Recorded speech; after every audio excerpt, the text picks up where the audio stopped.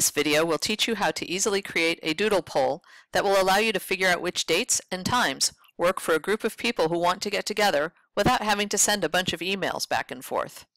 The first thing you should do is go to doodle.com and sign up for a free account or log into your existing account. You can use Google or Facebook to sign in if you wish.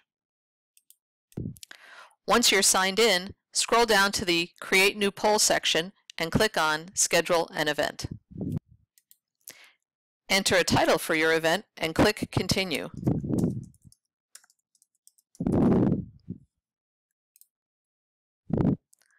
On the next page, choose some dates that you would like for people to consider for your event. When you click on a date, that date will turn orange. You don't have to enter times if you don't want to. When you're done picking dates, click Continue.